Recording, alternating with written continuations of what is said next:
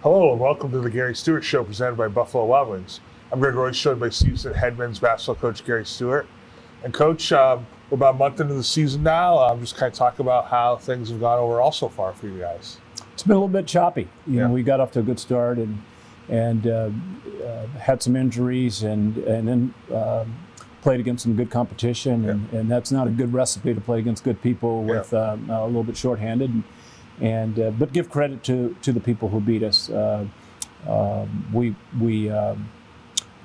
played really well in parts, but the consistency hasn't been there at the start. Yeah, I'm sure a lot of that, as you try to develop that consistency, it's been hard, like you said, with some of the injuries that you've had and keep people out for a game or two here or there, is that it's hard to develop those rotations, especially early in the year when that's what you're trying to do, is develop to see, hey, what's our rotation here, what's our rotation, you know, in the last 5 minutes and things like that. I think you're spot on, Greg. It's really difficult in this format where you play conference games so early that you really have to utilize the games in the preseason to develop that. And you don't want to be playing conference games and still trying to figure that out.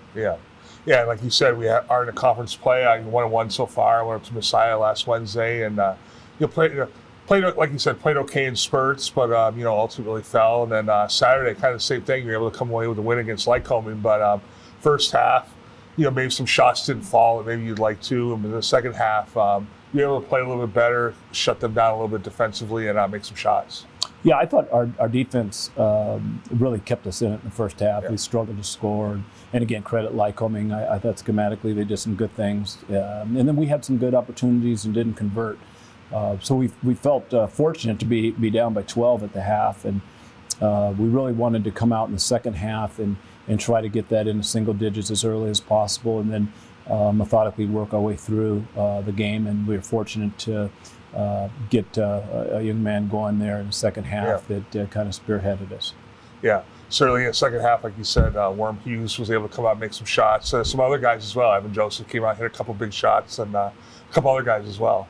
Yeah, a 54-point second half, and Worm had his hands all over that blueprint. But again, it's got to be a collective effort for us, a team effort. We're fortunate that Worm got it going, but we've got a few people that are certainly capable of having explosive halves or games, and we're going to need some of that moving forward. Yeah.